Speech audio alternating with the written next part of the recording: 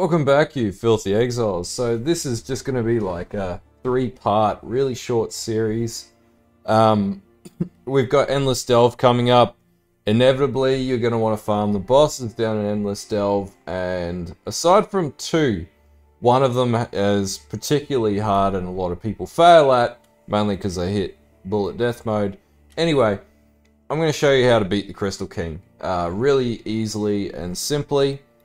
This is what Crystal King node looks like. So it looks like a sort of wolf head sort of thing. Now, what's the significance of the Crystal King? Well, they do drop like these mountain and meadow rings and whatever that you can combine to create really cool stuff. And I'll put a link in the description to the recipe combinations down below. But the most important thing that it actually drops is an item called AUL's Uprising, which is this item that I'm using on my current character that I've got here, which is my Vortex Occultist from last league.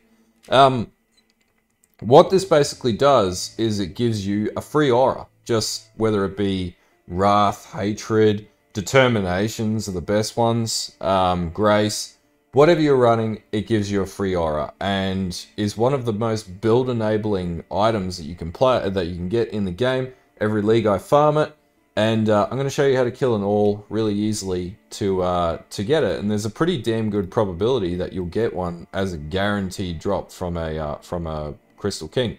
So as you can see, I've got a few Crystal Kings sort of ticking around. I'm going to go back up to 267. Now the Crystal King becomes available after level 181. Now I'm not too sure if there's any caveats or any deviations from that in the actual event that we've got, Endless Delve, but in this case 181's a nice sweet spot, and we're just going to look for a Crystal King. And we've got one here, actually that's a really bad one because it does elemental penetration and that's not good.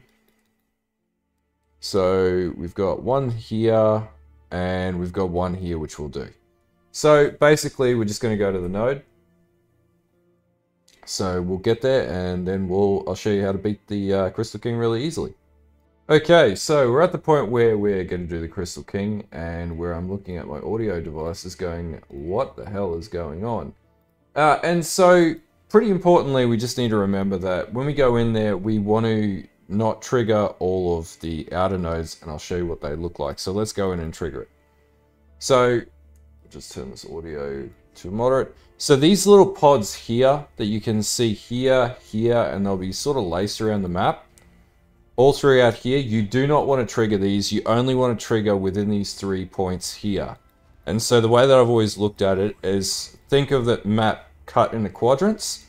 Stay in this quadrant and don't move. And so you pretty much, if you're going to take this guy down, you want to play him with a pretty tanky character and pretty much face tank him and sit around the center.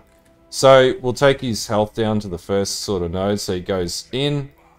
When you hit here, you pretty much just want to sort of sidestep this, let your quartz, like we're running Delve, so you're going to be playing a quartz flask, I hope, and pretty much just run around here. Now, if you've got like leap slam or whatever, you can leap slam in between. Sorry.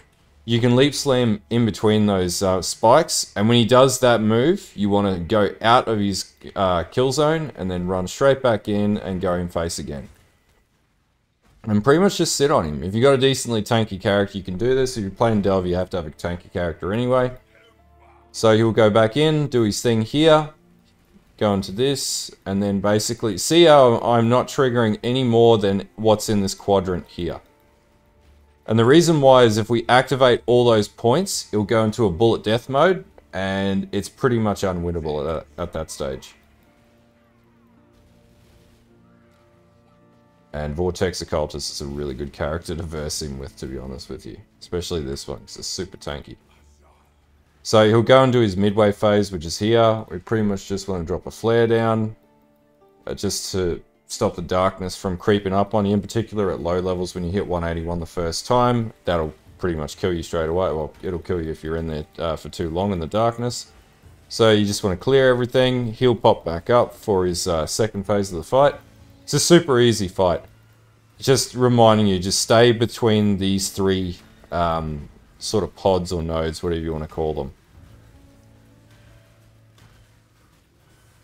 I think if you trigger a fourth node, then he'll go into bullet death. He'll have a bullet death mode, which is another phase where you basically will automatically die straight away if you can't dodge it. And I would not recommend. So he's back at it again. So we just want to walk out of the zone again. And if you stand too close and you don't have enough defenses at any of those pods, they will shoot ice projectiles at you or ice spears at you. So you want to avoid that as well.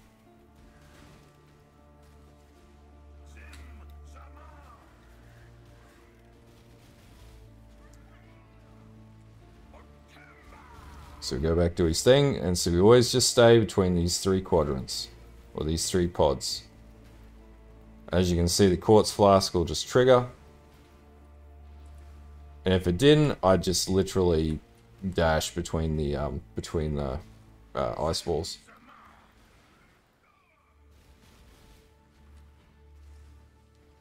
And almost got him.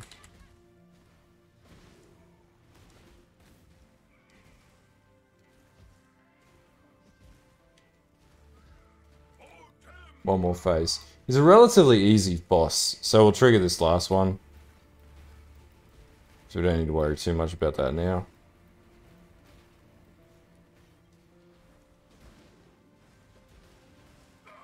And there we go. Super easy fight, and hopefully he drops an AUL's Uprising. Or not. So there is a possibility that he will drop these rings. And so I'll put a link in the description below. You can combine these rings with a mountain meadow, and there's another variation of the ring, and you can get precursor emblems, and they craft into really good rings for like high tier builds and whatnot, or different builds that use power charge stacking and things like that. Anyway, that's pretty much how you take down Crystal King relatively easily. I didn't luck out with an AUL's Uprising. Generally, he tends to dish out AUL's Uprisings like they're going out of fashion. The RNGesus did not bless me in this instance. Anyway, stay tuned for part 2. I'm going to show you how to do the Architect down in Delve as well.